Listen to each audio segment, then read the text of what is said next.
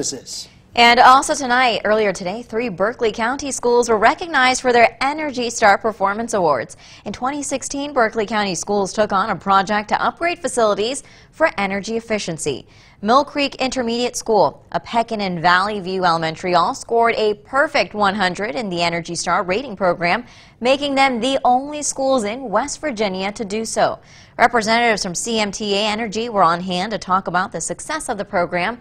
Also, principals from 3 of the schools were presented with an award. It's really a win-win. It didn't cost the taxpayers any money, but at the same time we really upgraded some schools, made the learning environment better. We replaced old HVAC systems, installed new geothermal systems,